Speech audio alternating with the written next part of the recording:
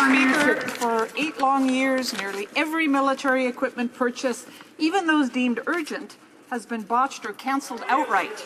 This budget slashes $3 billion from defence equipment spending, and that's on top of $7 billion that had been clawed back previously. The Conservatives' failed defence strategy is little more than a tax-funded photo op with troops while secretly balancing the budget on their backs. What exactly is being cut this time?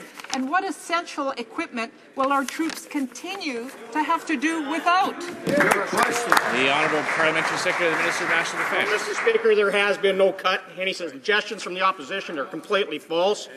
Since National Defence did not spend the money this year, Economic Action Plan 2014 will ensure that all of this money will remain available to the Canadian Armed Forces next year and into the future. Again, this money is there when the armed forces need it. After the Liberal decade of darkness, we have put our men and women in uniform first by increasing the budget of national defence by 27% since 2006. We've made the single largest investment in our armed forces in a century, and the budget continues in the same direction.